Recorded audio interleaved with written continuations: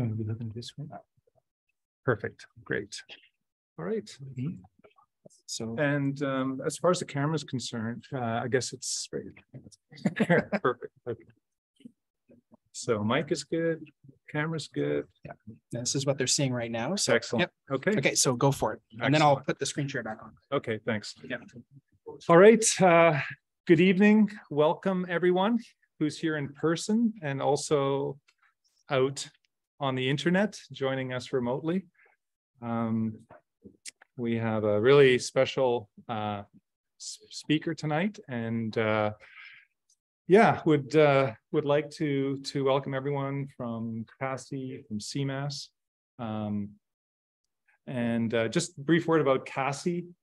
So I'm a CASI Ottawa branch co-chair. My name is Omar Majid, and CASI exists to advance the art, science, engineering, and applications related to aeronautics and space and related technologies in Canada. So that is our main mission.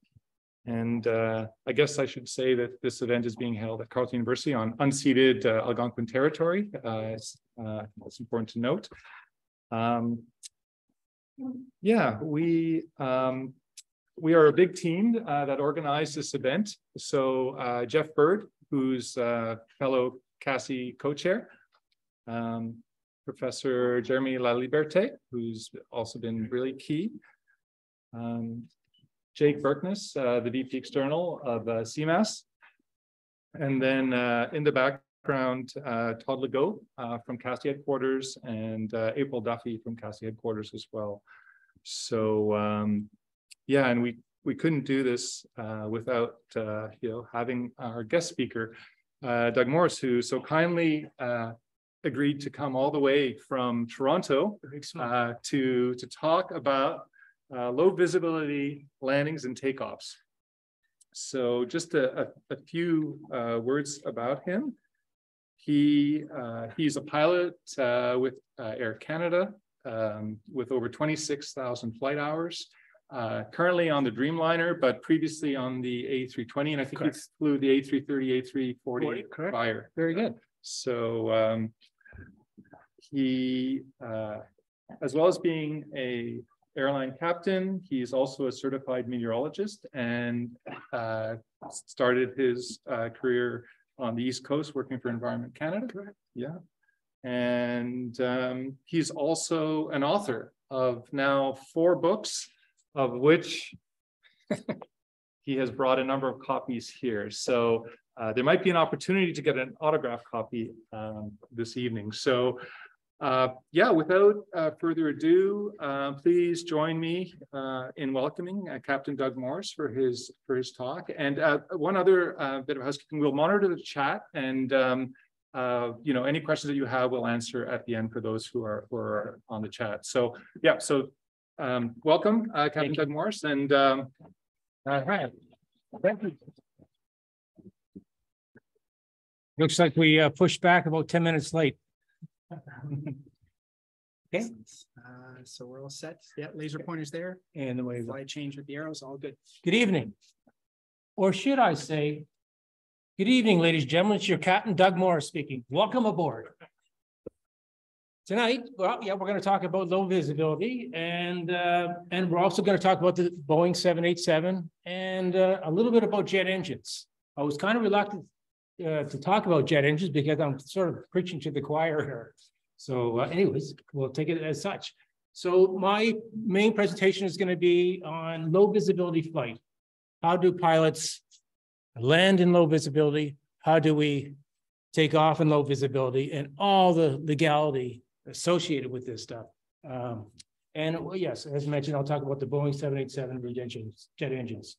I should mention, welcome to the most regimented, regulated industry I know.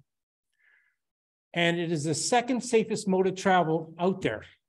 Would anyone hazard a guess what the safest mode of travel is? Please don't tell me walking. That's very dangerous. Please don't tell me it's driving. Driving to the airport is the most dangerous thing about flying. Well, would anyone know what the safest mode of travel next to aviation is? Rocketry. Sailing sounds good, but Would you believe it's the elevator? The elevator is the safest mode of travel next to aviation. So anyways, without further ado, here we go. All pilots love talking about themselves. It sort of reminds me of that joke about how does a flight attendant with an airline pilot know her date is halfway done with the airline pilot? It's when the airline pilot says, enough about me, let's talk about you. What do you think about me? Okay. And it was a joke. So anyways, yes, I am a Air Canada Boeing 787 captain with 26,000 flight hours. Just to give you an equivalency to that, that is like driving daily for 10 hours for 7 years. So if you're driving from Toronto to Montreal and back again daily for 7 years, that's equivalent of 26,000 hours. So yeah, and I've had my license for 42 years. I am a certified meteorologist. I worked for Environment Canada for 4 years, but it's like the old aviation dream. Aviation was falling off, so I had to go back to school, became a meteorologist, and I worked for Environment Canada for 4 years. And I teach weather on the side, and also I am now a flight instructor for Air Canada. I'll be teaching other Boeing 787 pilots to land for the first time. Oh, my neck is going to get a little sore. I did that about 5 years on the Airbus 320. And during COVID, I decided to get my master's from Purdue University. I want to teach when I retire. And as you know, you need at least a master's degree to teach, and I want to head down to the States. However, if anyone's hiring here, I'm more than willing to listen. And as mentioned, I'm an author of 4 aviation books, and I've been accused a few times of promoting my books. So here it goes. This is my latest book. This is Your Captain Speaking. It came out in April. It's not very technical. It's light reading. But if you want to know the 2 main questions that are always asked to pilots, the number 1 question is, why the bumps? A lot of people want to know why the turbulence. And I know about 20 to 30% of you in this class have some sort of fear of flying. And after this presentation, I hope that percentage does not go up. But it's that's why I explained why the bumps. The number 2 question, second question, that a lot of people ask me is, which is more dangerous, a takeoff or landing? And then I talk about that as well. And I'll also talk about, well, the Mile High Club. Does anyone know what the Mile High Club is? That is not about air miles or airplane points. That's about promiscuity about a mile in the air. And that happens more than you think in airliners. In fact, there's websites where you can go on and brag about your promiscuity. But there's a lot of good anecdotes in this book. And I sort of bypassed the fact that I was a freelance writer for En Route magazine. I've been writing for En Route magazine for 24 years. And because of it, I accrued a lot of articles, and a lot of those articles are in my book. So that is my latest book. And I'll sell to you, $20 sign. But if there's any pilot wannabes in the room, or anyone that a flight dispatcher, or anyone that's got a good interest in meteorology, I wrote this book, Canadian Aviation Weather. It's the #1 weather book for pilots in Canada. So something to think about. I do have another weather book, but that's more geared towards pilots in the state. It's called Pilot Weather. And then I came up with a book from the flight deck in 2007. So that's my 4 books, and that's me. So this is your captain speaking. There's my Boeing 787. Can you see the phenomena, the shadow of the airplane, and there's a ring around it? Would anyone know what that shadow and ring is called and what it indicates to an airline pilot? To any pilot. That means there's a lot of liquid water content up there. So for a pilot, that means 2 things. As soon as he enters that cloud, there's going to be icy conditions and turbulence. Pilots do not like to fly on tops of clouds because it's bumpy. Plus, we don't like to fly on tops of clouds with high liquid water content because of the icy conditions. That phenomenon with the shadow inside that ring, it's sort of like a rainbow, but that phenomenon is called a pilot glory. There you go. So I am flying the Boeing 787. I've been on it for the last 5 years. I did 22 years of Airbus, and then I switched to Boeing. If this class was filled with Boeing and Airbus pilots. There will be Airbus pilots over here and Boeing pilots here. You do not mix. Every pilot thinks their plane is the better of the two. I've experienced both, and at first I didn't really like the Boeing, but it's growing on me. Very nice airplane. So it's a Boeing 787. It's made of composite instead of aluminum, so it's a lot lighter. And because of it, the construction of the airplane is a little bit different, so we can pressurize a little bit different. Most airliners out there, we pressurize at 8,000 feet. However, in the Dreamliner, we pressurize down to 6,000 feet. So when you're flying along, a lot of people think you're flying at sea level when you're in an airliner. You're not. You're actually sitting up at 8,000 feet. But in my airplane, you're sitting at 6,000 feet.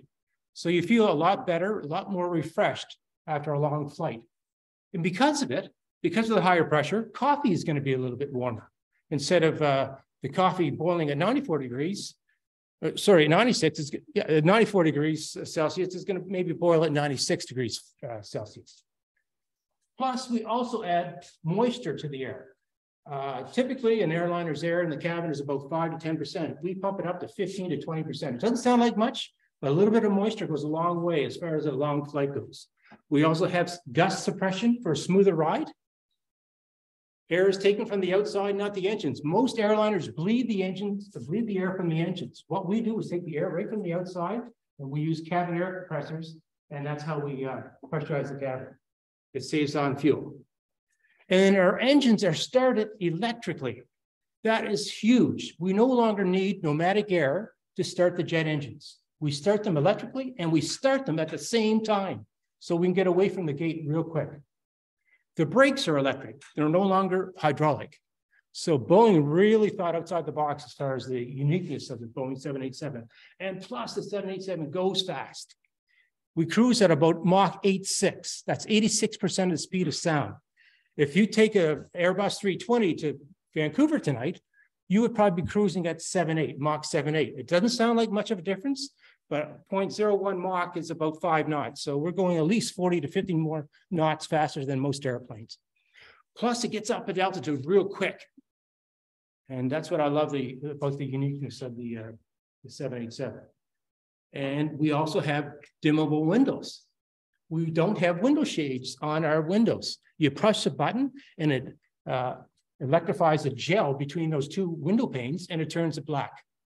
So the flight attendants can instantaneously turn the cabin lighting down to night mode. Okay. And it's also the biggest airliner window out there. So because of the composite, they can make a bigger window. So that's some of the uniqueness of the Boeing 787. Now this is Captain Doug. I did a rare walk around in LA one night and I just threw my hat down here like this and took a picture of the jet engine. So this is we have two different series of Boeing 787s at Air Canada. We have the -9 and the -8. This is the -9 I walked around. So it has Gen X 1 Bravo 74 to 75. It's got about a thrust of 74,100 pounds. Sorry, I don't have that in newtons. In North America, we do not talk newtons, not for airline pilots. We talk pounds of thrust. For the Boeing 787-8, it's the 1 Bravo 67s, and we thrust at 67,000 pounds. And as a note, we do not own a jet engine at Air Canada. We lease all our jet engines. We also lease our brakes and we lease our tires. Anything that's got wear and tear, we lease them. It's better that way. Just for FYI, a set of brakes for an Airbus 320 is $55,000. Brake pads on one wheel. This jet engine, it's a Gen X 1 Bravo 74. It's got a 111-inch span to it, 18 blades. Those silver edges are titanium. And the price tag of a jet engine is about $20 to $25 million. The price tag for the 787 is about 200 million, and we have almost 40 of them. So that's $8 billion of Boeing 787s Air Canada has, plus all the other couple of hundred airplanes we have. So there's money out there. The first officer starts the engines. Years ago, it was the captain that started the engines, but now it's the first officer that starts the engines. But the captain taxis the airplane and parks the aircraft as well. We don't trust the first officers to park the airplane. We trust them to land, but we don't trust them to park the airplane. Reverse thrust. I don't know if you ever noticed when you're landing, you notice that there's no big loud rumbling anymore. Here at Air Canada, we try not to set max reverse when we land, only if we need to. We tend to use more brakes than the reverse thrust. However, again, for safety, we will go into the reverse thrust mode if need be. So next time you'll notice if the captain or the pilot used reverse thrust on landing. And many airports request idle reverse thrust after landing. They want you to go only to use idle reverse. They don't want you using max reverse because of noise abatement. So that's the Gen X beautiful engines for the Boeing 787. As well, a lot of people don't realize that we rarely take off with full power. Everyone assumes that when we take off on the runway, we use full power. Not so. We reduce the power, what's called a derate thrust. So Airbus denotes it as the flex temperature, and Boeing denotes it as assumed temperature. What does that mean? Basically, we tell the jet engine, it's 55 degrees Celsius outside, so behave like it's 55 degrees Celsius out there. Give me the thrust of a 55 degrees Celsius ambient air conditions. So that's what we do. We reduce or derate the takeoffs. In fact, I've done takeoffs in the 787 where we took off with only 78% of power. We didn't need full 100% power. It saves wear and tear in the engines, fuel, noise, and whatnot. And this is the Boeing 787 taking off from runway 33 left, 33 right, sorry, Toronto Pearson. And notice the big bow in the runway? Everyone thinks the runways are totally flat. Sometimes they got humps, and this one's got a major hump in it, 33 right in Pearson. By the way, did you hear about the price tag for the new runway at Pearson? They just redid it for $80 million. I can't wait to land on that one. So it was requested that I mention about how engines are operated, manually and auto throttle. So again, as mentioned, the first officer starts up the engines.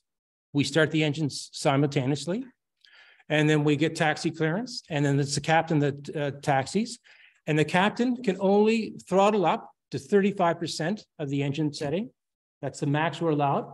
Other than that, we could be blowing out windows at the airport and stuff like that, or causing damage behind us.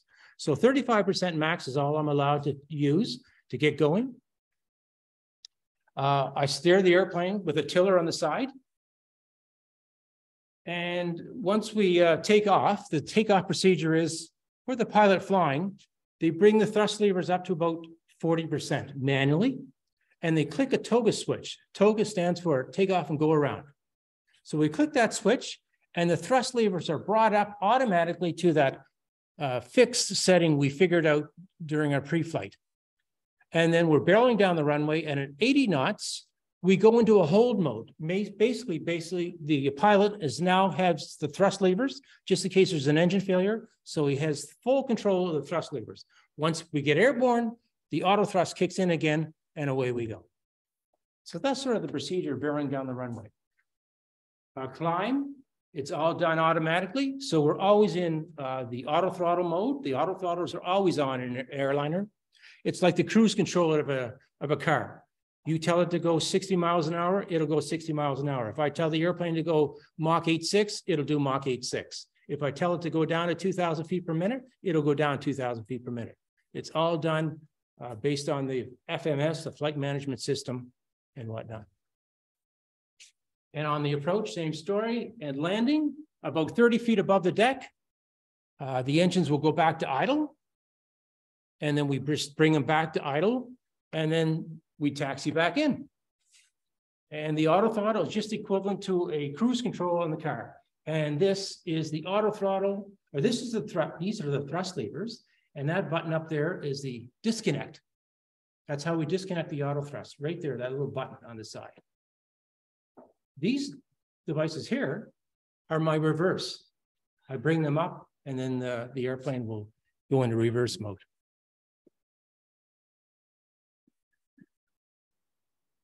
So that's the 787. That's some of the uniqueness of the 787. But I'm here to talk about low visibility. And do you see the Boeing 757 that just landed in St. John's, Newfoundland? I was told to hold short of that runway. I'm glad I did, or else it would have been an episode. This is YYT. That is the identifier for the most foggiest airport on the planet, St. John's, Newfoundland. When I teach weather, I always ask the pilots, do you have a Torbay story? Torbay is St. John's, Newfoundland. They all snicker because they think I'm referencing George Street. It's got the most bars per capita in Canada. But I meant about the weather in St. John's, Newfoundland. If you want to see the foggiest, cloudiest, rainiest, windiest city in Canada, it's St. John's, Newfoundland. In fact, St. John just sits a little bit distance from the foggiest place on the planet. It's the Grand Banks. 120 days of the year, St. John's, Newfoundland sees fog. 1/3 of the year, you're going to see visibility going down to a half mile or less. So this is St. John's. It's a 757. It's a cargo jet just landed. And this is my intro to low visibility. So before we go flying or any sort of flight, there are 4 different types of approaches. Actually, if you go Google this, they'll only say there's 3 types of approaches. But I said there's 4.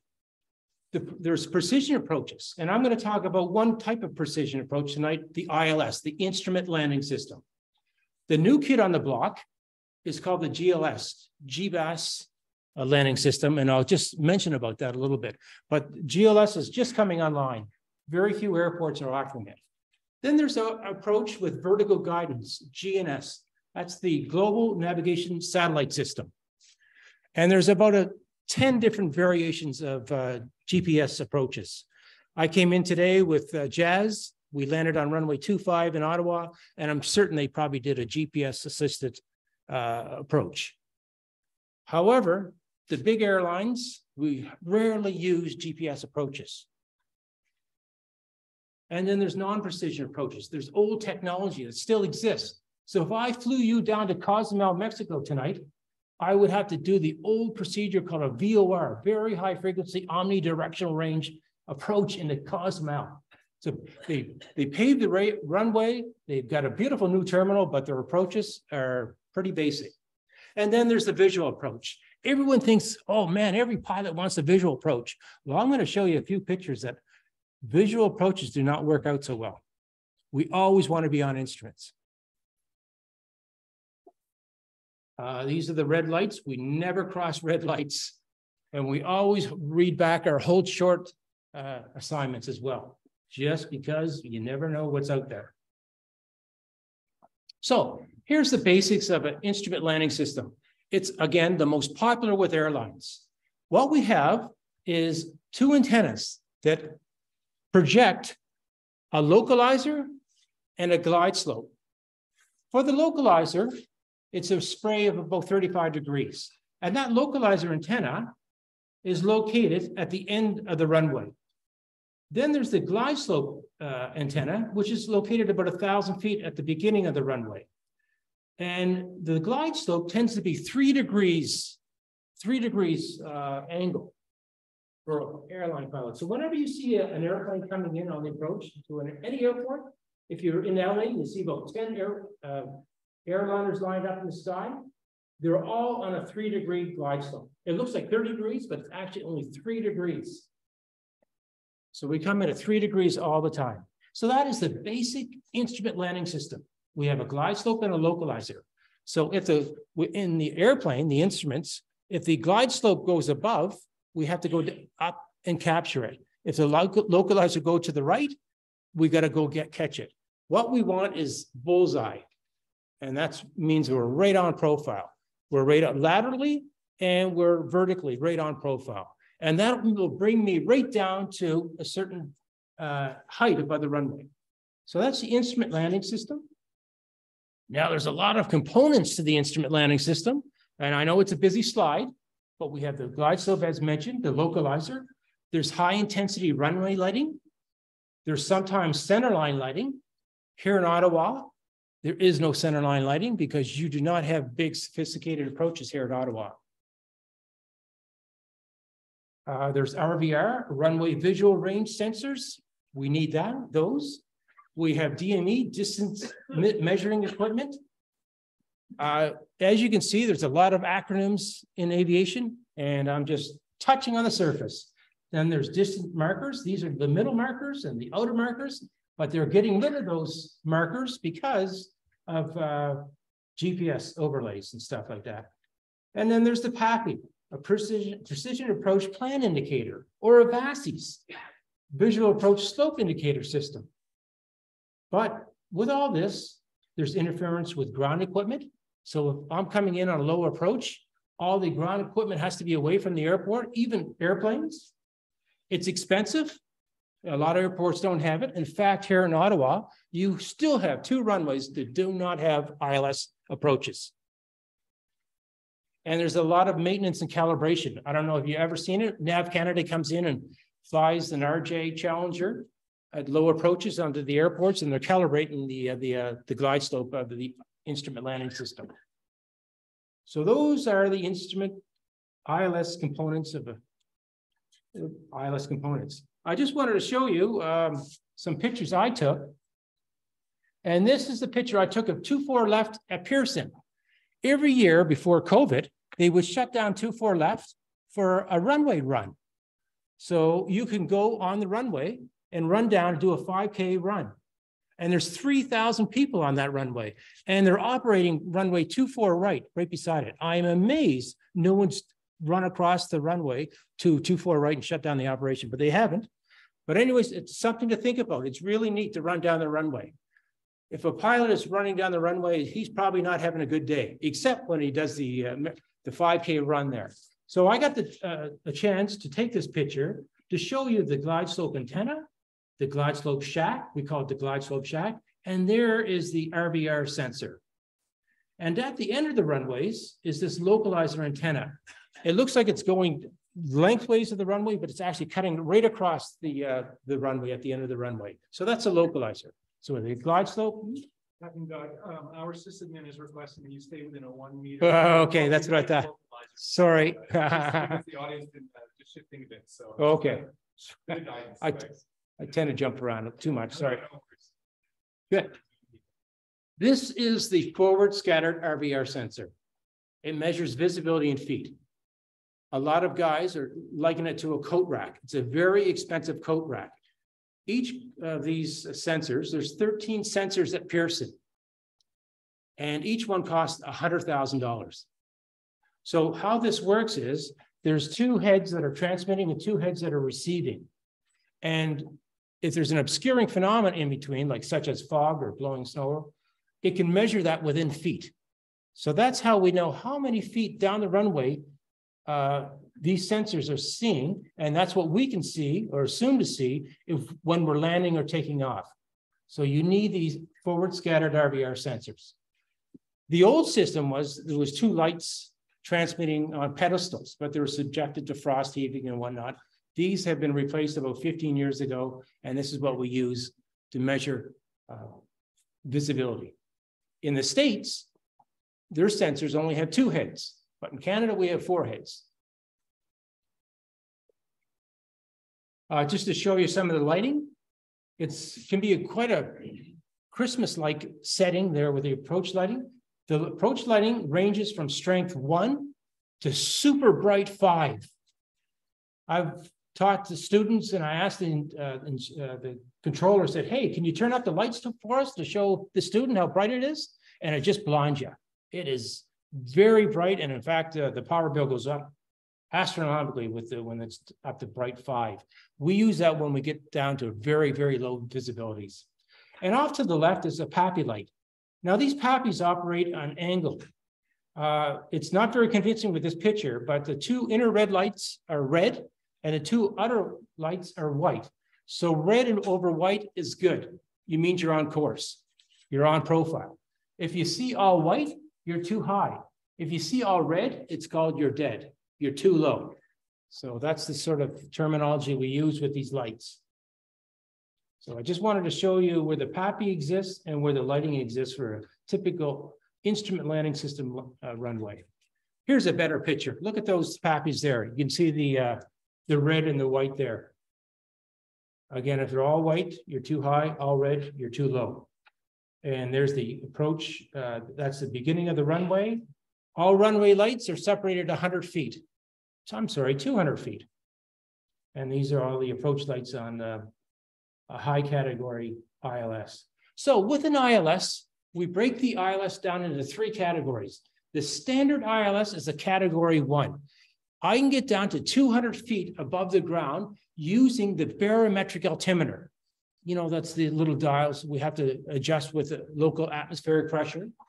And that is a little bit dubious sometimes because 0.1 inch of change of mercury is about 100 feet. So you always want to be setting the local latest altimeter setting when we descend down to minimums on the category 1, which gets me down to 200 feet above the ground. That is a standard category 1, and most airports around the planet have ILS's category 1. Now for category 2, we forget about the barometric altimeter and we use the radial altimeter. So the radial altimeter is sending a beam down to the ground, calculating our height within feet. And so a category 2 approach is 100 feet based on the radial altimeter. So I tell the airplane, I want to get down to 100 feet. And then the captain, because it's low visibility, the captain flies these approaches and the captain will make a decision whether to land or to go around. So that's a category 2. Then, if the airport is qualified and the pilots are qualified and the airline is qualified, then we can go down to a category 3. That is 0 feet, and that is auto land, and that's basically you push the button and wait for the bump in 0 visibility. That is confidence in your instruments. Any pilot that learns advanced flying always trust your instruments, and this is a classic example. In fact, the briefing for the first officer, they have to remain heads down the entire time. If they put their head up during training, they failed their flight test. We want their heads down all the time looking at the instruments. The captain can look around, but I've got nothing to look at. It's pretty foggy out there. So those are the 3 categories of the ILS, category 1, category 2, and category 3. Now, lately, as you heard, we're upgrading to 5G. And 5G is near the frequency of the radial altimeters. This is not good. Because if we have interference with the radial altimeters, well, a lot of nasty stuff can happen. And I don't want to mention this, but yeah, a lot of nasty stuff can happen. So what we have now is NOTAMs. Certain airports will say, hey, we're not certified for 5G issues, so you might not want to come and land here. However, at Air Canada, all the airports we go to now are 5G acceptable. So that's the things we're looking at. Basically, what's happened is the repeater stations are too close to the airports. So they're looking at ways to downgrade the power or just move the repeater stations.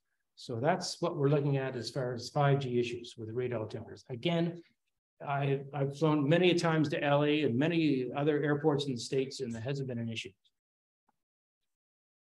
You can feel free to ask questions along the way if you want. Yeah, okay, sure.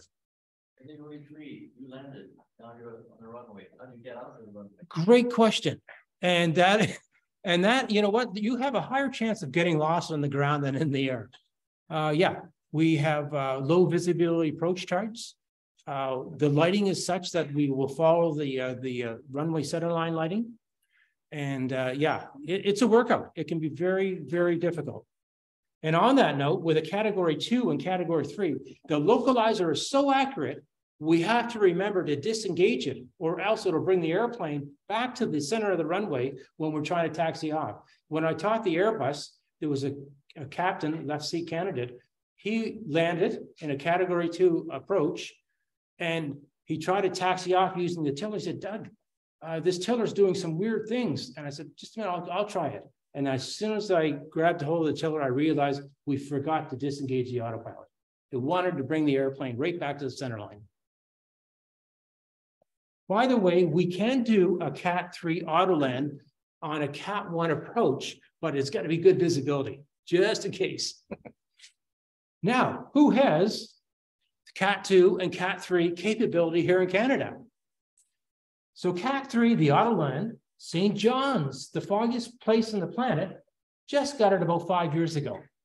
Before, they didn't have Autoland, but they have it now. Toronto's got it, Calgary has it, and Vancouver. So only 4 airports has Category 3 Autoland certification.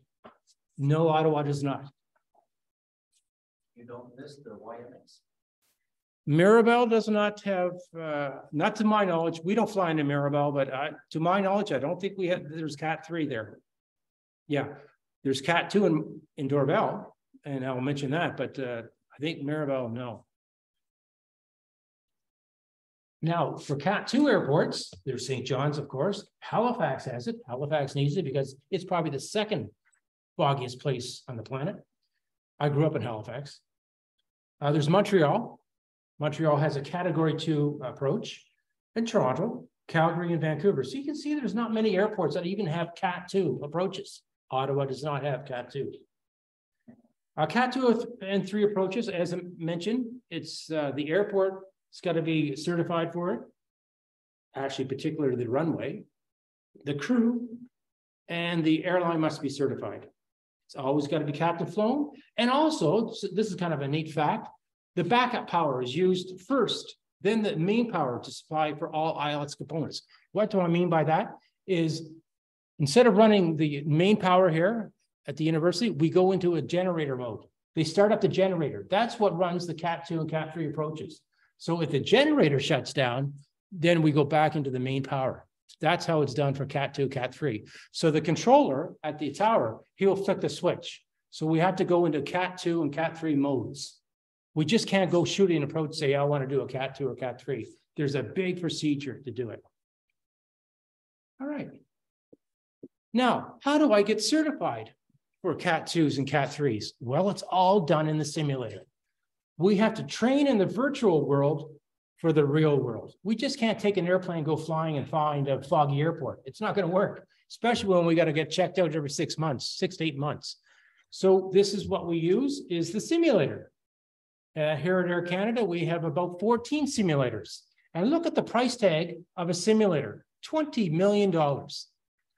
And the simulator costs about $1,000 an hour to operate. It's big money. So the sim, or the box we call, replicates over 500 scenarios. It simulates sight, sound, motion, and touch. In fact, this is how pilots get their full endorsement of the airplane from the simulator. The first time they see the real airplane is with a full load of passengers. I think that's kind of neat. However, they will fly with a supervisor, like a training pilot first, but then they will be released. But just to get your full endorsement from a simulator, that's how advanced these simulators are.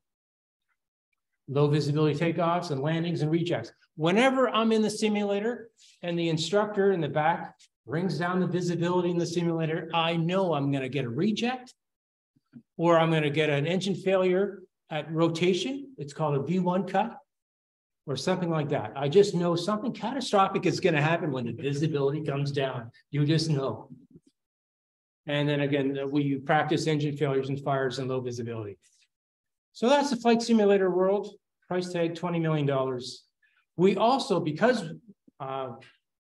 every airline is booming right now, our simulators are going 24/7, and we have to go elsewhere. So some guys are going to Honolulu, Miami, Gatwick, Doha, all around the world, because we just don't have enough simulators to keep up with the demand. And again, if anyone wants to be a pilot, the time is now. Air Canada alone, we need 800 more pilots. Okay, so the new kid on the block, as I mentioned, it's called a GLS, a GBAS landing system. GBAS stands for Ground-Based Augmentation System. So you only need one ground-based antenna, unlike the ILS, which is really good. So you could have the GPS system, then you've got an antenna on the ground, And that antenna can look after all the runways at the airport. And if there's another airport around within 30 miles, it will look after that airport. So it's fantastic. It's going to be the new kid on the block. But as of now, we can't do auto lens on the GPS or the GLS as of yet. It is so new that only a few airports in the world are using it, like Zurich, Frankfurt, Newark, Charleston, and Dallas. There are no GLS approaches here in Canada. I've shot a few approaches into Frankfurt using the GLS. In fact, Frankfurt was giving money incentives. Hey, will you try out our GLS? We'll give you a little rebate on your landing fees. So that's what we're sort of enticed to do. And yeah, Frankfurt has it, Zurich has it, but none in Canada yet. But this is going to be the new system. It's going to capitalize in the global navigation satellite system, but you're going to have transmitters on the ground, and it'll bring us right down to ILS minimums. Again, we can't do auto lens as of yet. Now, years ago, they tried to replace the ILS with MLS, microwave landing system. That did not work. GPS and the WAAS, the wide area augmentation system, was a lot cheaper. So that's what's taking over more airports. Here in Ottawa, you only had 2 ILSs, but you have GPS approaches on the other runways. Did the microwave landing system at least help with keeping the coffee hot? I don't know about the coffee. Yeah, they have microwave. Yeah, in fact, the MLS was, a lot of the research was done in Nova Scotia. Yeah, and I thought for sure it was the system that was going to replace the ILS, but it didn't work that way. So again, and when I say the ILS is the #1 approach, that's for the older guys. That's for us. I'm going to do, again, I've mentioned this before, I'm going to do 14 approaches into airports this month alone. And every single approach is going to be an ILS. I can guarantee it. I'm going to Barbados on Saturday, ILS. I'm going to London Heathrow on Monday, ILS. Now, I can't go in London Heathrow and say, oh, I would like to do the GPS approach on runway 27 left. They'll say, Air Canada, go in the hole for about an hour. I'll get back to you. You listen to them. They'll tell you what to do. So that's how we do it. And around the world, it's ILS, ILS, ILS. However, smaller airports here in Canada, it's more leaning towards the GPS approaches. Okay. This is the flight 624. I had to get a picture so you couldn't see the dent of the airline. But you probably guess what airline that was. In 2015, this airline, this Airbus 320, shot the approach on runway 05 into Halifax. In Halifax, it's just like Ottawa. There are 2 ILSs on 2 runways, but the other 2 runways do not have any ILS. So what they had to do was do a localizer only. What you can do is you can borrow the localizer off the ILS on the other end of the runway. So they came down laterally, no problem. But when they crossed the final approach fix, they had to descend. The descent rate was about 3 degrees on a good night. However, they temperature corrected. And when they temperature corrected, things didn't work out too well for them. And they hit the approach to this runway. And at first, it was deemed a hard landing. There's the engine there. But there's a joke in aviation. Pilots say, any landing you can walk away from is a good landing. It's a poor joke. But what happened here? They were on the approach. They didn't have an ILS. They were in a snowstorm. They went down to minimums, and they didn't have a GPS on board. So that's what happens when you don't have an ILS or a GPS-equipped airplane. It's funny, to equip a GPS airplane of this size costs about $1 million. I can go out to Canadian Tire and buy a GPS for $250. But to put it in an airliner, it's about $1 million. Now all airliners come with GPSs, but there was a transition about 10, 15 years ago where a lot of airliners didn't have the GPS technology. So this is Halifax, Nova Scotia.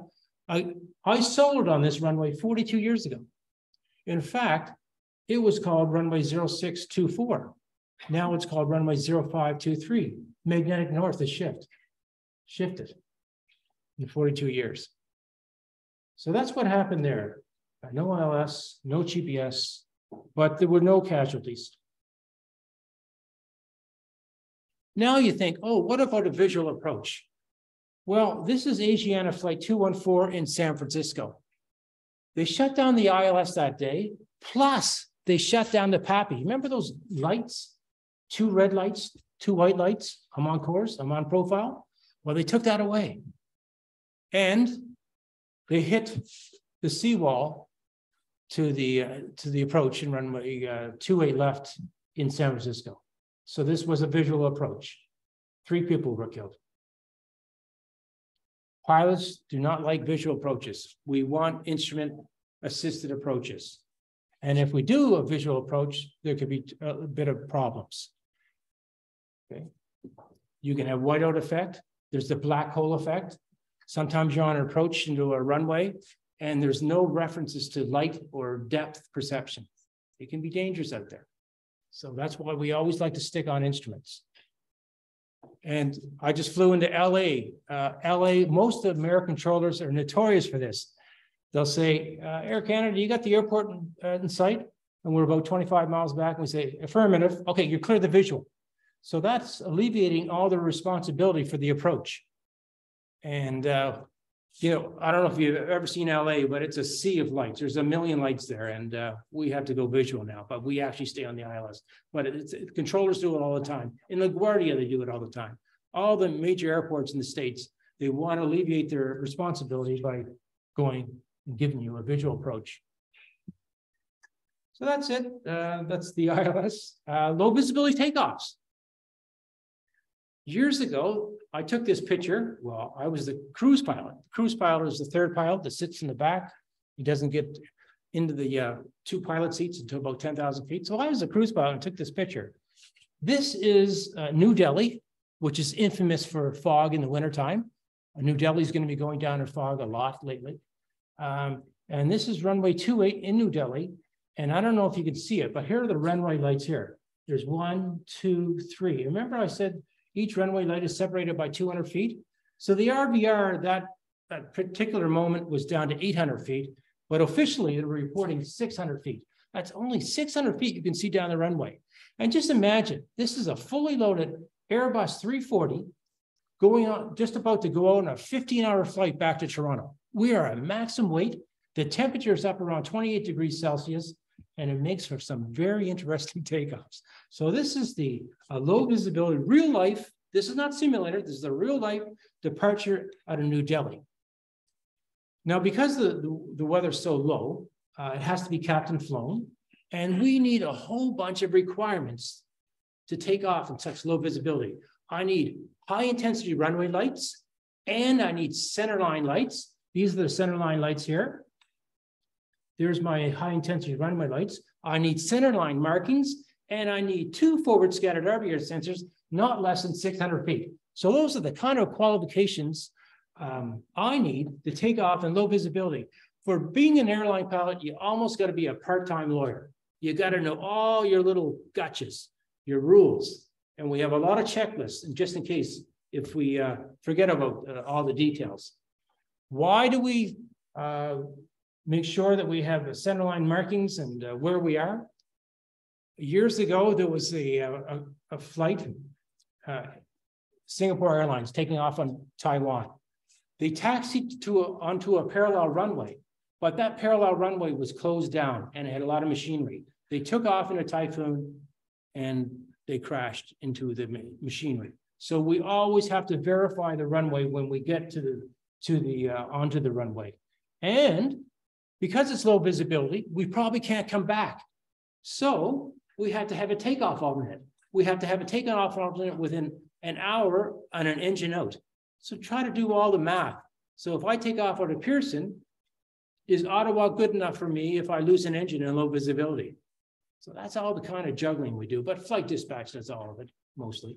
Yeah. Two quick questions. So how do you confirm if you're on parallel runways that you're on the correct one? We have to look at the markings. Okay. So this would be 28 left or 28 right if it was parallel runways. Okay. Correct, yeah. So that's when you're entering the runway. Yes, and also the localizer. The localizer would have a different frequency. So we say, okay, I'm on the localizer 28 left. Yeah. Okay, thanks. Yeah, And the takeoff, whether it's low visibility or normal visibility, it is manually flown. So it's with reference to the runway lights. absolutely. Great point. There are no such thing as an automatic takeoff. However, the Airbus world is trying to make it such that you can take off automatically. But right now, all runway or all departures, all takeoffs have to be manually flown. Then we engage the autopilot. If I'm flying a Boeing, it's 200 feet above the ground. If it's an Airbus, they'll allow the autopilot to be engaged 100 feet above the ground on takeoff. So that's the kind of stuff that has to go in the pilot's mind, at the back of the mind. Always have a part-time lawyer when you're flying, especially in low visibility. And speaking of that, we're nearing the end. This is me taxiing in Pearson just recently, and a big, beautiful 777 taxis by. So I was pondering. Why was I pondering? Is because that's the biggest airplane Air Canada has, and that's a $30,000 pay raise. So do I want to go on that airplane? And that's what I was looking at. I go, but look at it, I'm looking through the HUD of the Boeing 787, the heads-up display in it, and I go, that airplane, the 777 does not have it, but the Boeing 787 does. And I said, do I want to leave the new technology for this older technology? This airplane now is about 20 years old, the 777. But again, there's a nice uplift in salary. But I'm also telling you about pondering pilots is we're always thinking about what the lawyers would think. Am I legal for takeoff? Am I legal for landing? When you're shooting in the approach, Cat 2 approach into Halifax, we need 1200 RVR for one forward scattered RVR sensor and 600 RVR for the other one. But what happens if the RVR goes down to 1100? Am I legal? And the answer is no, I have to go around. So that's all the kind of stuff we're thinking about when we're taking off in low visibilities or landing in low visibilities. This is my office, the Boeing 787. That's my email. If you want to send me some questions, you know, I like questions. And that, ladies and gentlemen, is my presentation.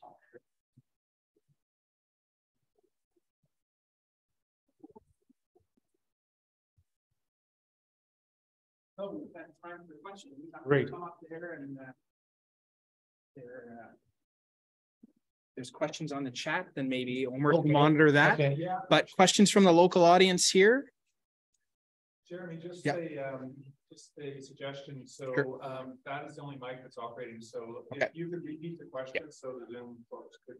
Absolutely. Yeah, of course. There was one up here first. Yeah, let's go with that. I was interested that when you were saying that once you get the aircraft on the ground, you stop it with brakes rather than the engine.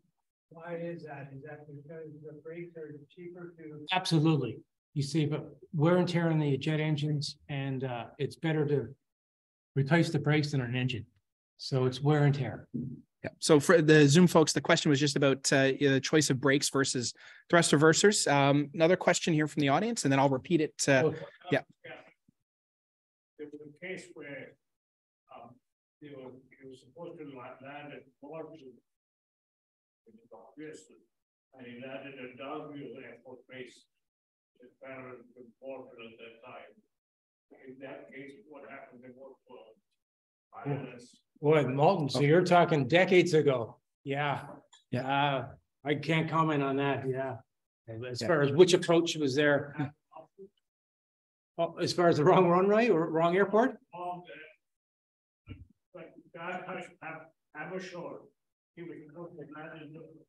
It's happened.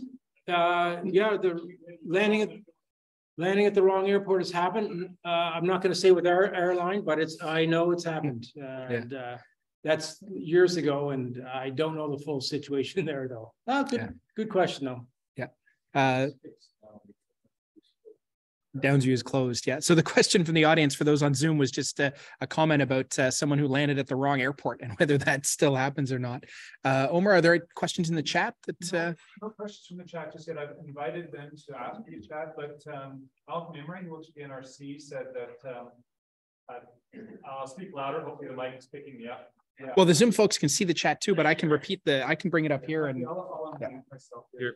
So yeah, Malcolm Imre, who's at the NRC, was saying that they have been doing testing at the NRC for 5G interference, and that he will likely offer to present at a future event the results of that testing. Yeah, to see what the worst case is with respect to 5G and interference and so on. Yeah. Excellent. Question from Marcus: how many hours do new pilots need to get hired by Air Canada? It used to be around 2,500, but that minimum is coming down. Probably more like 2,000. Jazz and Porter, they're down to 500 hours. In fact, they just announced a cadet program, so you can walk in with Jazz with 0 hours and they'll train you. That is the first cadet program here in Canada. I see another question in the chat, and then I'll come back to the audience here. So there was a question from the chat from Sean. Do you know the event a few years ago of an aircraft landing on incorrect parallel runway? SFO was low vis a factor. I don't know. I think I read about this at some point. But, and that was too close to home. I can't answer that one. Yeah. Perfect. Fair enough. Too close to home. Yeah. Absolutely. Let's go to the audience here. There was one back here, maybe, and then yeah, go ahead. Yeah. The bit tangential, but real quick about the GBNX, the electric start. And I was wondering if that's ground-based power, or is there still some sort of APU that's on the aircraft? We do have. Then what happens if you lose it? We generally started with the APU. It's giving us the power. But if the APU is not working, we can use ground external power. So the APU is go-to source, number one. Gas turbine that's running at the generator. Correct. Creating electricity. Correct. Good question. Yes. Another one here. Yeah, go ahead, Richard. Yeah, you mentioned that 787 has a gust mitigation system. Yes. What if we talk a bit about the maximum gust that it can experience? What sort of... So basically the airplane's flying along and there's computers on board, there's sensors, and there's spoilers going up and down the rudder, the ailerons, everything is working in sync to alleviate gusts. And apparently it's reduced air sickness by a significant amount. I guess like based on your experience, can you talk a bit about how from going to not using the system to using the system, do you see like, I don't know, a 50% reduction in the actual acceleration of your experience? Those values I don't know, and I just know that passengers love it because exactly. Okay. It's sort of like the cruise liners. You know, they've got the big spoilers out there and stuff like that, and they say you're not going to get seasick, so you're not going to get airsick either. Flying the Boeing 787. Is it always operating? No, it's always operating. Yeah. Excellent. Yeah, good question. One more here, and then we're going to go to chat, and then we'll kind of go back and forth. But go ahead, sir. Yeah. I understood you to say that you could make $30,000 a year more if you went to the 777. Correct. Why the disparity? Our pay salary is based on the airplane. The bigger the airplane, the more money you make. More seats. It's more seats. It's also the weight of the airplane. At Air Canada, most airlines in North America were paid formula pay. So it's predicated on your position. By the way, these are 4 stripes, that's captain. 3 stripes is first officer. A lot of people don't know that. You're not going to see anyone with 2 stripes or 1 stripe in North America, but in Canada, it's just 4 stripes and 3 stripes. So when you go captain, you make more money. When we fly nighttime, we get paid 12% more than daytime. If I fly overseas, I get paid more. There's a whole bunch of parameters that make up my salary. So when someone asks me, how much do you make? I really don't know based on, and it's also the amount of hours flown. But generally speaking, the small Airbus 220, the C series airplane, makes a lot less money than the big Boeing 777 pilots. Interesting. So there's a question from the chat here. So Paul Penna asking, if the terrain leading to runway is highly undulating, will the radio altimeter give jumpy readouts? And so will it be confusing? So I guess that I imagine that has to do with the... Yes, there are some airports that are conducive to that. And but generally speaking, we would not use a Cat 2 or Cat 3 approach unless all the parameters and all the ducks are lined up. Yeah, absolutely. Good questions. Oh, wow. Yeah.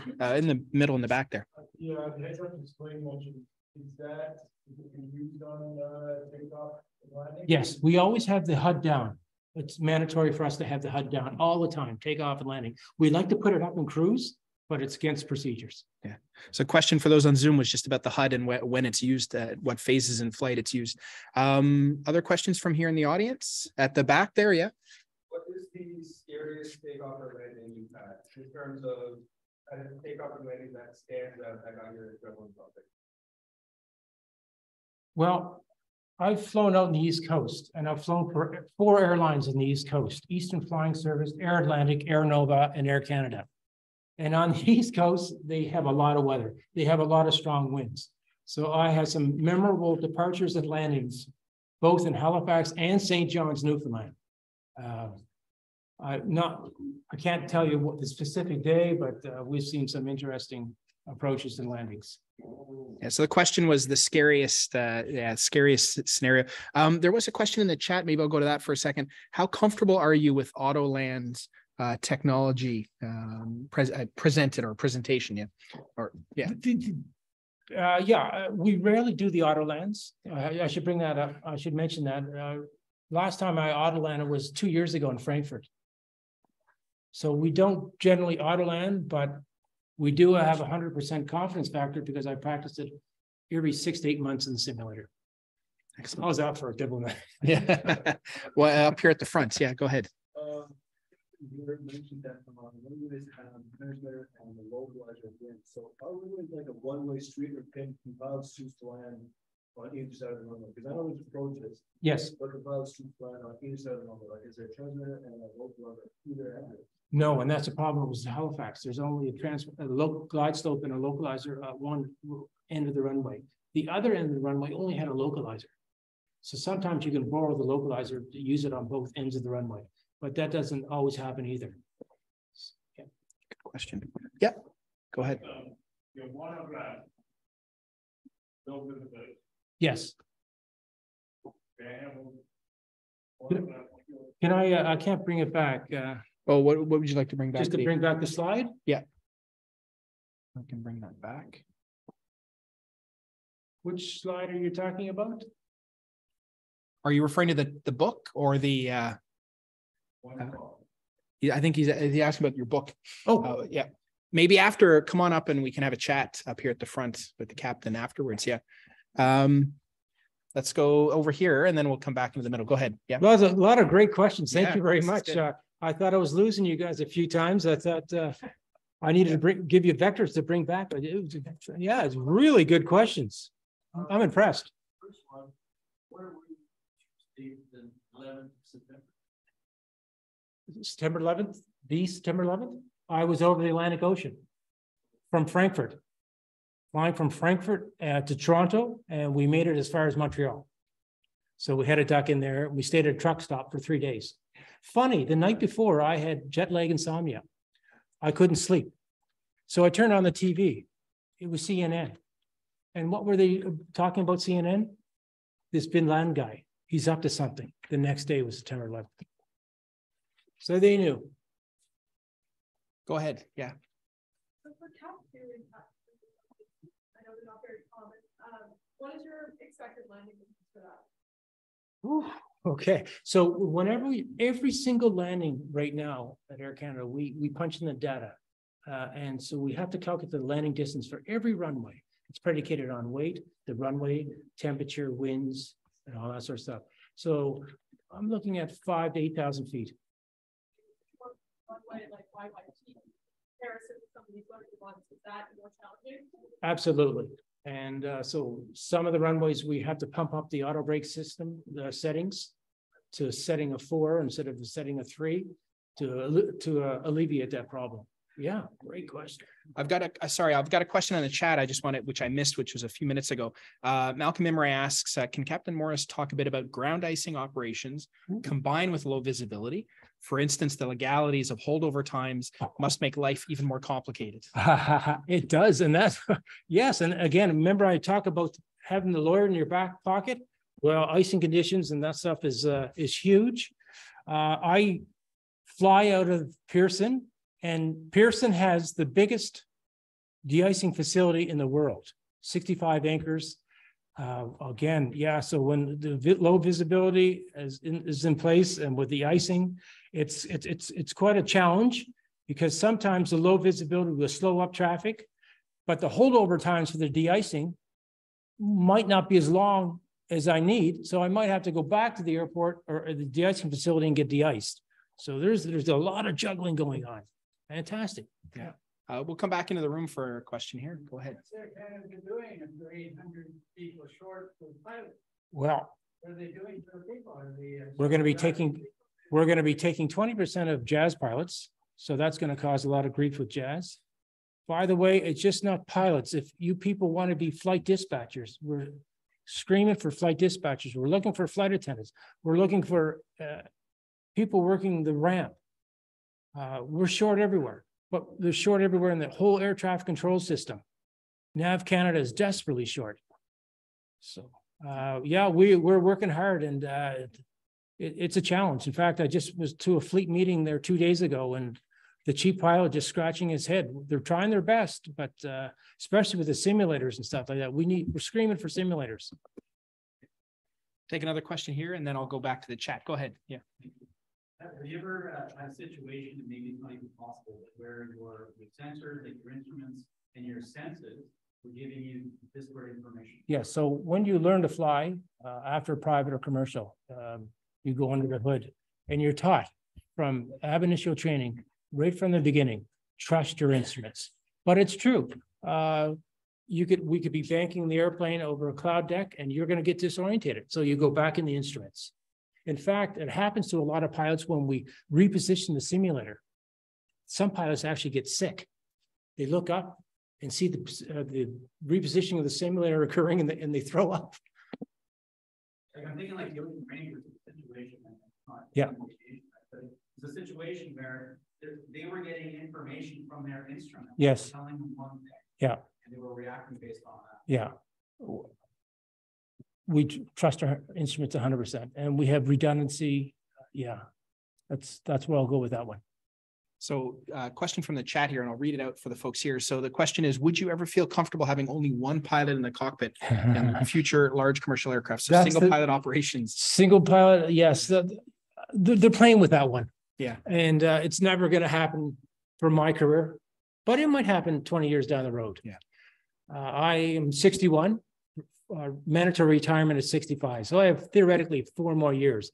Every time I go flying now, there's always someone to ask, hey, Doug, when are you retiring? Because they go up a notch. Everything is predicated on seniority. I am senior number 244. There's 4,500 pilots at Air Canada. We're going to have 5,500 pilots, and I'm 244. So they all want me to go. There's actually related to that. I'll just pass on this question from the chat, because the question is, for staffing for pilots, are there any realistic expectations of increasing retirement age to 67 or so? And there's talk of that. bar. Correct. Yeah. They're talking about that in the United States. And if it happens in the United States, it'll happen here in Canada. But I'll probably be retired by then. Good question. Two questions that are back up on the chat from John McNaughton. Are there differences between the 787 and 737 MAX avionics? That's the first question. The avionics, generally speaking, it's very modern. The 737 avionics, they even have a heads-up display. However, there's a lot of Jurassic Park going on, the overhead panel and stuff like that. They kept it kind of old for other airlines to adapt to. Okay, thank you. And second question from the chat, how comfortable are you with the Autoland technology? Again, I train it in the simulator. I'm very comfortable with it. I've flown with some pilots. They don't see it all that often. And again, I'm from the East Coast, so I've seen a lot of low visibility approaches. In fact, the terminology when I was flying back there is when you send it down to minimums on an ILS, the code was, when did you get the lights? And we'd always say minimums, meaning we cheated. Those were the good old days. So that's not with my airline now, but I'm just saying with other airlines I've flown with, we might have So let's come back in the room. I'm going to come here first and then I'll come back. Yeah, go ahead. Yeah. Yes. 30,000 pairs. Yeah. So to go to the truth, like, I think this is down to 787. Oh, okay, good. I like that. Now tell my wife that one too, because she likes that pay raise coming too. Yes, yes, you would have to whole new course, and generally speaking, a full course is about $80,000, and it takes the pilot offline for about 3 months. You have to go and get, pilots only fly one type of airplane. For flight attendants, they can fly any type of airplane. But for a pilot, you have to be certified only on one airplane, and it takes at least 3 months. And adding on to my question, for example, like for the 787, you fly the -9 you mentioned. Yes. You can fly the -82. Correct. Correct. Yeah. We have about 8 -8s and the rest, 30 of them are -9s. And again, we have 3 more coming. Let's go over here and then I'll come over to Nick after. Go ahead. Is the age limitation of 65 imposed by Air Canada? It's ICAO. Yeah, it's ICAO. Yeah. So the question for those on Zoom was who's imposing the 65, the age limit. So yeah. And that just changed a few years ago. I've flown with a lot of pilots and they retired at age 60. Yeah, but now it's 65 and they're talking about maybe running it to 67. A lot of pilots, a lot of people are asking me, will you see a pilotless flight deck? But I'll ask you this question. Would you like to hear me say, good evening, ladies and gentlemen, it's Captain Doug Morris speaking. I'll be working from home today. Nick, go ahead. You were talking earlier about the flying with people who didn't trust the pilots. Yeah. As a flight instructor, how would you go about trying to train them to trust the pilots? Would you try to get them to fail in the simulator? And then that's what they'll do. Yeah. I don't teach in the simulator. I just teach on the real line, online. So what I would do to give confidence to the captain, I would get him to shoot an approach. We call it shoot an approach, or do a cat auto land on a runway that has good visibility. So he will see how the airplane comes in, flares. It's really neat to watch an airliner flare by itself. And then the thrust levers go back to idle and the auto brakes kick in, and then it'll come right to a stop. And again, you have to disengage the autopilot because the flight's over and to take it off the runway. So that is the kind of neat stuff you'll see on the real airplane. Dave, did you have a question back there? Oh, no, go ahead. Yeah, up here. Hi, I've noticed an increase in, or at least I'm seeing the events that have to do with heavy snow and runway contamination pop up more often. And now for 2 years, we've had an exemption on operations below quarter-mile visibility at airports that have a liquid water system in place. In general, what is your experience with heavy snow operations and how do you deal with it? Okay, we do, and again, good point that there are systems, devices at most airports here in Canada that tell us what the precipitation is, visibility, and our holdover times. So that's what we stick to. However, if the precipitation is changing, the captain can challenge precipitation, but he can't challenge the intensity. So that's the kind of stuff that's going on again. Part-time lawyer. I got to bring out the lawyer and say, is this legal? Yeah. And I've had that in Pearson. It was happening so bad, it was heavy snow, and the system said, you can't take off. And but we learned that we could have, but we have to challenge it. So I'm going to go back to the chat for a second. So there's a comment and then a question. So the comment is from Malcolm. Most famous East Coast airline for low vis landings was Down East International, fictional creation of a former Air Canada captain, and smiley face. So I'm assuming there's a bit of an inside joke there that I don't know if you want to say anything about that or. No, he wrote for an aviation magazine. He did a great job, and all us pilots love his articles, and we wish they were back. Yeah, excellent. And then the question is, so this is another question from the chat. What are the advantages, if any, of getting a degree in engineering before becoming a pilot at Air Canada or in general? At one time, that's applicable to a few of the students here. One time, Air Canada wanted to hire nothing but engineers, but we only had a class of 4. So that didn't work out too well. On that note, I would like to bring up that you do not have to have a degree to be an airline pilot here in Canada. However, in the United States, you need a degree for now. But because they're so desperately short there, they're bringing away or knocking that requirement down. I've got a question maybe related to that, and then we'll go back to the audience. So I know traditionally there was a lot of pilots that came from the military. Yes. From military aviation. Are you still seeing that, or is there some challenges there? I know the military itself is struggling to recruit. So is there a little bit of competition, or is that a challenge? Great question. And you know what? That question's asked in this book or answered in this book itself for $20. Yeah. No, there are 3 ways of becoming a pilot. You pay at flying clubs. You go to flight colleges or universities like Seneca, or the military. However, the military, you got a 60% chance of flying a helicopter. And not many people are going to the military here in Canada. In the States, it's huge because you got the Navy, you got your Air Force, you got the Army. All of them teach pilots how to fly. But in Canada, the military is probably the least traveled or least used way of becoming a pilot now. Yeah. Here we'll come into and then I'll go back to the chat. Go ahead. Yeah. Yeah, it's got a lot of clunky flap levers and stuff like that. Oh, bulky seats and stuff. Yeah, they could have spruced it up a lot better to compare to Airbus. Yeah, but they have a beautiful HUD display. Yeah. I guess is there anything like from a performance standpoint you don't like it with the aircraft, or is it all... Performance-wise, I love it. It's amazing. It's amazing. It gets up the altitude, and that's the thing about the 777. It's so big and so heavy. It has to sit down around 30,000 to 32,000 feet for 10 hours to be able to be light enough to get up at high altitude. I can just get up to 40,000, look at that 777 down there and say, he's in the bumps in the smooth air. I'm having a cough and he's bouncing around. Any other aircraft that fly faster? Only biz jets. Only biz jets. They get higher too. They get up to around 45,000. We're looking up there in a biz jet and you go, wow, I'm at 41,000 and he's up there at 45. But he can scoot. Question from the chat, and then I'll come back to the audience. So the question in the chat is, I've heard that one problem with practicing auto lands is each pilot needs to log a certain number of actual landings to remain current, but that's hard on long haul routes because I guess you don't have as many opportunities, right? So the restriction is not the auto land, it's the takeoff and landings. And we need 3 takeoff and landings every 3 months. And you say, oh, geez, you should be able to do that. Well, it's more difficult than you think. For a first officer, sometimes they'll fly as the 4th pilot, so they don't touch the flight controls.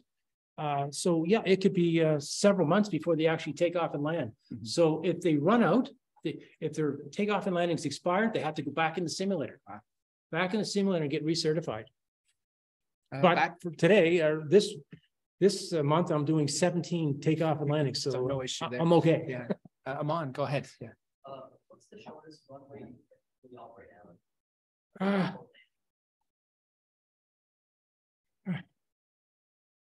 Edinburgh's kind of short. They only have one runway in Scotland too. Edinburgh.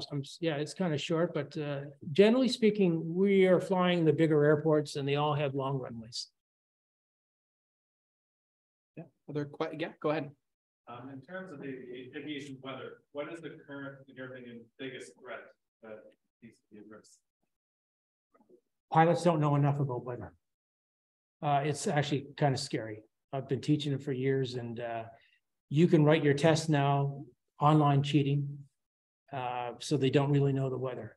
And I fly with a lot of pilots, and again, I'm preaching here now because I've got a couple of weather books. But yeah, weather is like voodoo.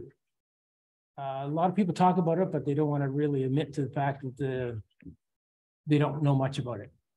Yeah, I think it's a concern here in Canada. Yeah, go ahead. Yeah, they're not totally flat. Some of them, like the Pearson 33 right, it's got a good hump on it. You go fly into Atlanta, the busiest airport in the planet. There's dips in the runway. Yeah. Yeah, the slope. That's right. You can only have 2 degrees slope for a runway, so that's all factored in when we do our watt data, weight, altitude, temperature calculations. Yeah. Jeff, yeah. Can you say something about the kind of evolving considerations for flight in and around volcanic ash? Okay, we do have a checklist for volcanic ash. Yeah, great point. When I did my master's at Purdue, I wrote a paper based on the the volcano that blew in Iceland. And it was a disaster how European airspace, air traffic control treated it. It shouldn't have been that way, but now they have different requirements. It's a lot more, not lenient, but more realistic about flying around volcanic ash. Yeah, go ahead. We're in the process of starting a library of aviation and aerospace section of books in the Mechanical and Aerospace Society. And on top of that textbook there, do you have these recommendations for us of a book you would want aerospace engineers designing the plane for the future to read? From the ground up, it's a basic book. You probably know. So Okay, Yeah, that one we've got. Yeah, great question. Other questions? So yeah, so here's a question from the chat or comment. So another concern is wake turbulence encounters and crews that seem to be a limiting factor to airspace capacity on the best routes. Can Captain Morris talk about that hazard a bit? Yes, so wake turbulence, that's basically bumps from another airplane. As I mentioned, there's 6 different types of turbulence, all caused naturally by Mother Nature. However, there's a 7th type of turbulence called wake turbulence, and it comes from the wingtips of another airplane. It's like in the water, a boat, causing ripples to another boat. So what we do is we do have procedures. If I fly to London Heathrow tonight, I will offset my track by 1 or 2 miles to alleviate wake turbulence. So that's one way we do it. Air traffic control will keep us separated. They'll tell us, hey, you've got a big heavy airplane crossing your path there. Stay tuned. You might get some ripples. Yeah, so there's another question in the chat, a direct message to me here. So do you need to fly around Pyro CVs or can you fly through? I don't. Pyro CV. Wow. Okay. Yeah. They're digging deep. That's a thunderstorm created by a fire. In fact, I've got some good pictures out of San Francisco of pyro cumulonimbus. No, we would never fly. We'd always fly around. They don't get as high as a regular thunderstorm, but I was impressed by it. They got up to about 30,000 feet. Pyrocumulonimbus. Wow. Yeah, Jeff, go ahead. Are there kind of fixed criteria for you to decide when you're going to turn the seatbelt sign on the airplane, or just keep passengers moving around? Oh, great question. A lot of people think the seatbelt sign is done by some magical instrument. It's done by the captain or the first officer. So it's funny, I go back and use the washroom and then it gets a bit bumpy and the seatbelt sign goes on. The flight says, oh, the captain just put on the seatbelt sign. How did I do that? I was in the washroom. But it's totally subjective. Yeah. And I tell the guys, I say, why are we getting bumps? I say, figure out why we're getting bumps, then put the seatbelt. So I've flown with some pilots, they're flying like this. The seatbelt sign is up here. And they fly like this, just waiting for a first little ripple, and then they put it on. That just, it serves no purpose doing that. But yeah, it's totally subjective. It's either done by the captain or the first officer. Any other questions here? Yeah, go ahead there. Yeah.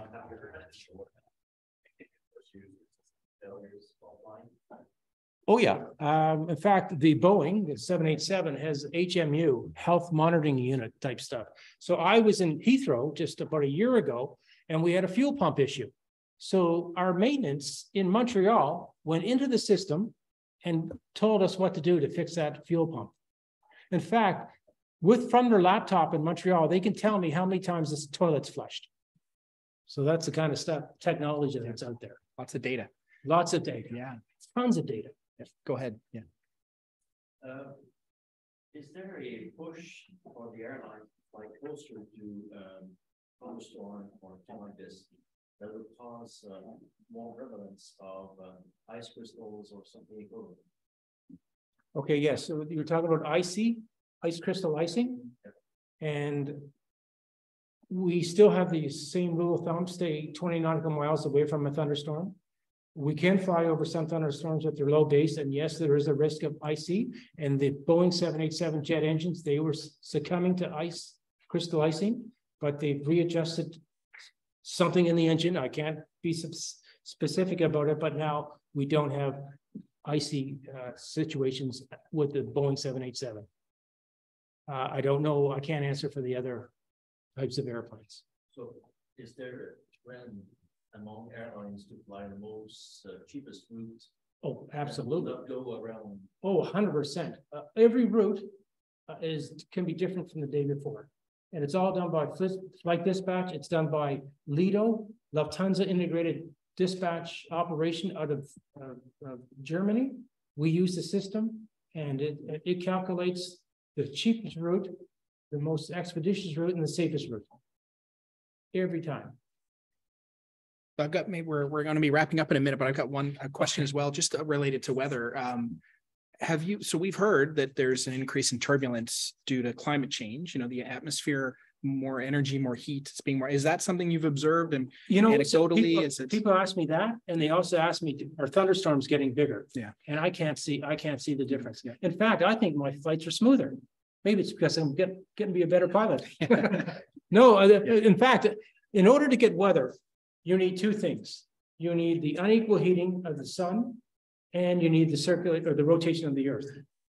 What they're saying is, if due to climate heating, your North Pole is not as cold, your equator is still pretty warm. So therefore, you don't have a temperature difference that's driving the jet streams. So they're saying that jet streams are decreasing.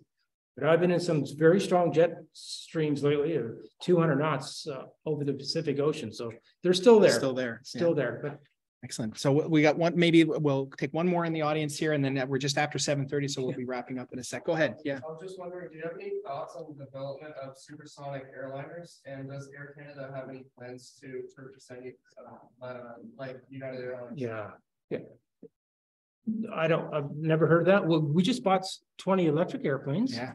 So that's a start. Yeah. But supersonic, no, I've never heard anything down the pipe for that. But that would be kind of cool. Yeah, I think Boom Supersonic is one of the So I do see two questions from the chat, and maybe we'll close on these. What role do thin ice clouds have on severe weather or severe storms in Canada or up north? And then a question about any comments on flying steep approaches.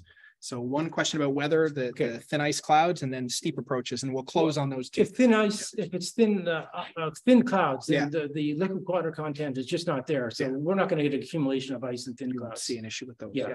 And then the other question is steep approaches. Steep approaches. Yeah. Basically, all our ILS approaches is 3 degrees. Some of them might be 3.2, but that is it. We do have a procedure sometimes when we can't capture the glide slope. And that's not nice for an airliner, because an airliner can't go down and slow down at the same time.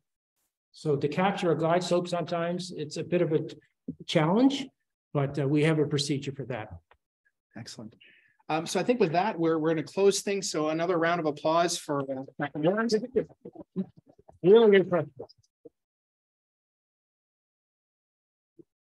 So thank you to the folks on Zoom. I'm going to end the meeting on Zoom. So thank you everybody for your questions and attention tonight on Zoom. And thank you to all the folks here in the audience.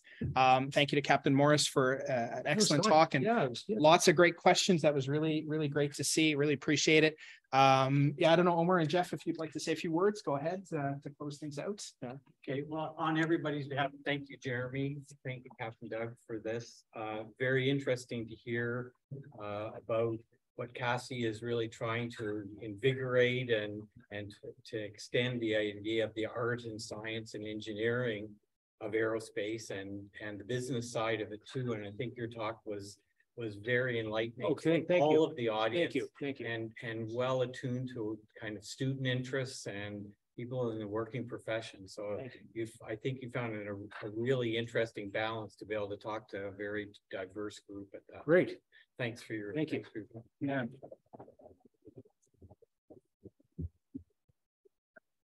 Yeah, and thank you, Jeremy, for your moderation there. Well done. Yeah. All those years at the podium and classroom. Comes in handy for sure. I have so much to say, and it's like I know everyone, probably wants to get going, but further, to Jeff's, thank you so much, Captain Morris. A lot of interest, both from the in-person attendees and the Zoom audience with their questions. So fantastic. On a personal note, so I met Captain Morris about 7 years ago. I reached out to him. He was actually a consultant for my company on the A320 landing distance calculator app, which was actually very popular, very successful. And we also talked about developing an app for clear air turbulence, but that never came to pass, unfortunately. But yeah, so thank you so much. And on behalf of CASI Ottawa branch, here's a book that I love. It's the Wright brothers biography, and they were actually meteorologists as well. They chose to go to Kitty Hawk because they checked the weather data, historical weather I didn't data, know that. and they said, let's go there because the winds are steady and strong Okay, wow. in the summertime. So please enjoy. And Thank you very much. Yeah, thank you so much. Okay. Yeah, thank you. So, Great. Thanks everyone online. We're signing off now from here at Carleton, and have a good night, everybody. yeah, thanks everyone. Great. Thanks.